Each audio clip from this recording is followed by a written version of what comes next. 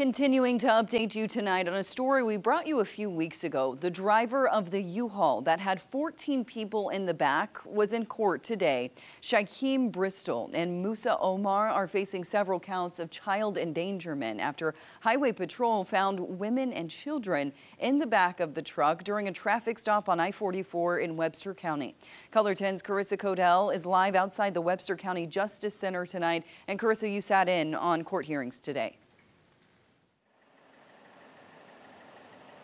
Yeah, that's right, Bailey. Today, Bristol was here at the Justice Center before a judge who set a high bond, he said partially because Bristol does not have any ties to the area. These are folks that have no home base. Their home base prior to coming through Missouri was in Buffalo, New York.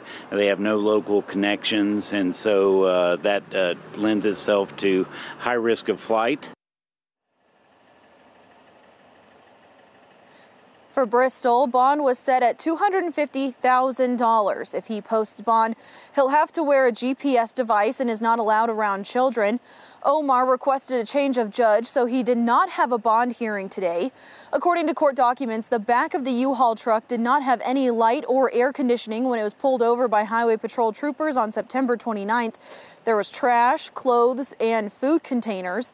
There were 7 children in the back between the ages of 2 and 13. The Webster County prosecutor tells me the children are in state custody and the 5 women in the truck have either left the state to be with family or are still in the area.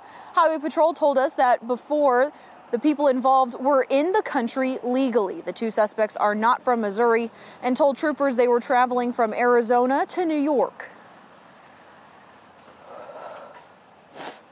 We ask for the Investigations Division of the Highway Patrol, the DDCC, to investigate this circumstance because there were some indicators that this may be trafficking, but I don't have anything back yet with regard to that investigation.